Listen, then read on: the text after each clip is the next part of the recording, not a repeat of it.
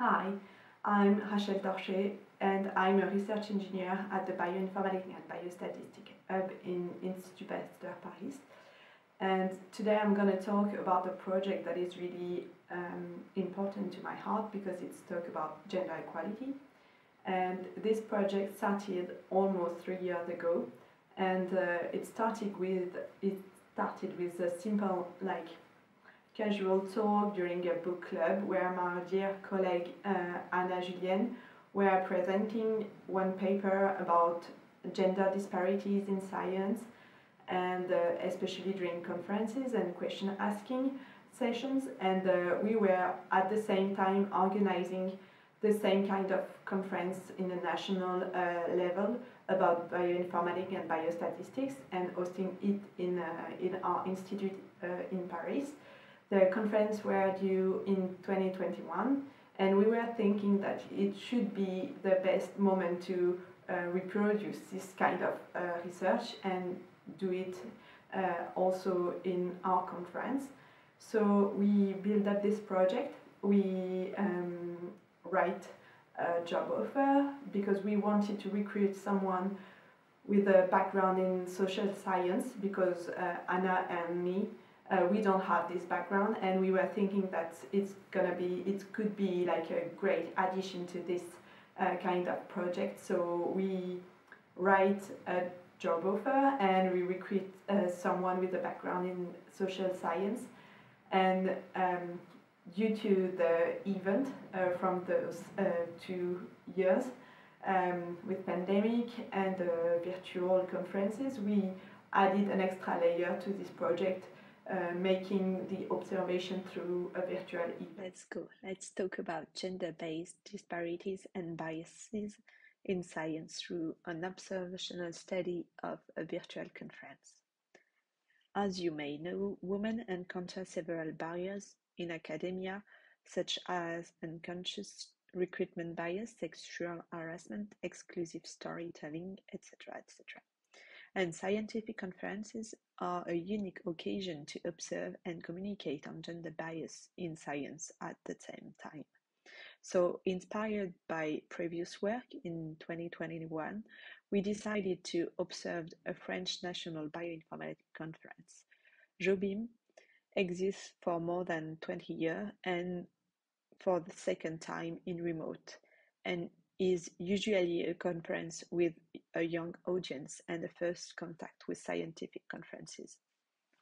Now a bit of history on this project. Back in early 2020, during a feminist cafe hosted by Anna Julienne, she presented a paper on gender bias during question-answer session in scientific conferences. At the moment, I was part of the organization committee of JOBIM and thought it could be a great way to replicate this observational study during the conference. We decided to write a job offer for a master internship student in social science, since it was a competence that none of us had, and we wanted to add a social science perspective to this project. So in October 2020, we interviewed and recruited Juan Luzang, a brilliant and passionate master student with a great background in social science. And here we are in early spring 2021 with an overview of the study. We tried our best to make a 360-degree data collection of the conference, starting with data from the previous editions through registration survey to live observation and Zoom export, and of course in-depth interviews. This way, we covered a different type of analysis from quantitative to qualitative. So let's start with data collection. Since I'm not a statistician or a social science expert, I will focus more on my part of the job on this project, which was the data collection. So the first step to collect data on attendees was through the registration form. We built up quite an extensive form to collect as much data as possible, at least legally.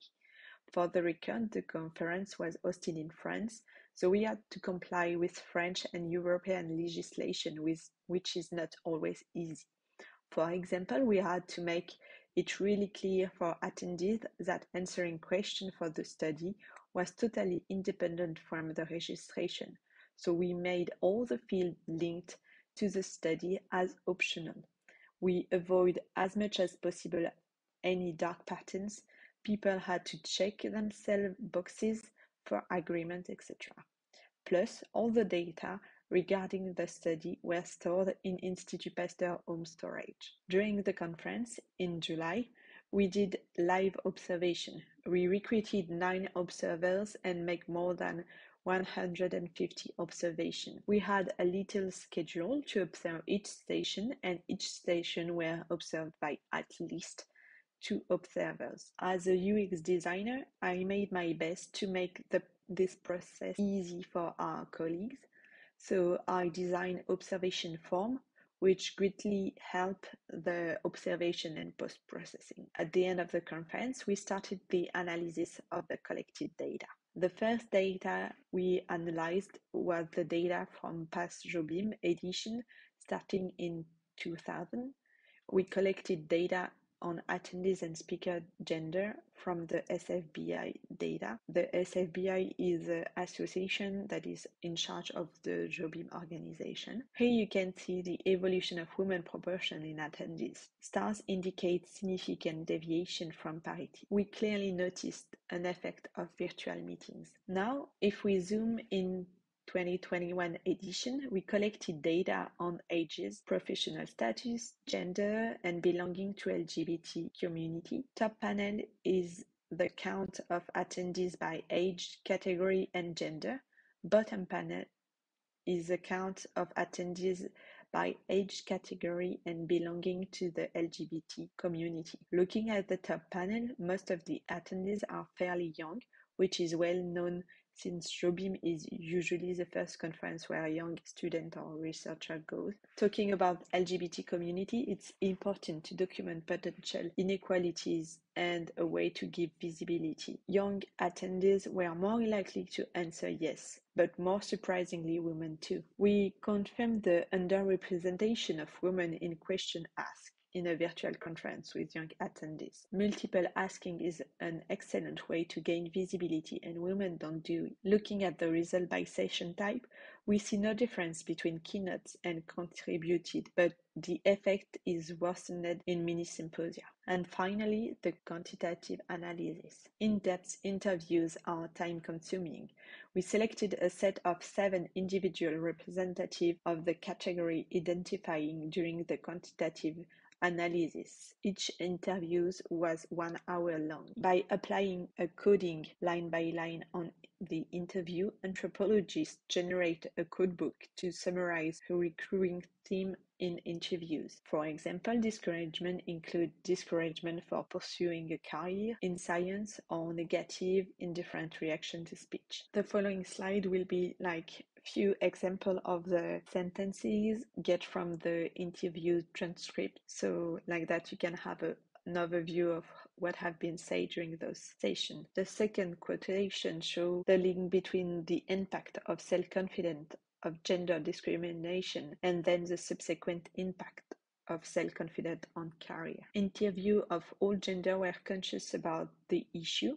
Some male interviewees seems oblivious of the problem, and female interviewees showed a more active attitude toward inequality.